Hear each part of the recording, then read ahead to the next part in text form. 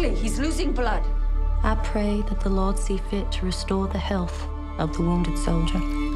We ask for your protection over our school, and we pray that we will be kept from harm throughout the night. Amen.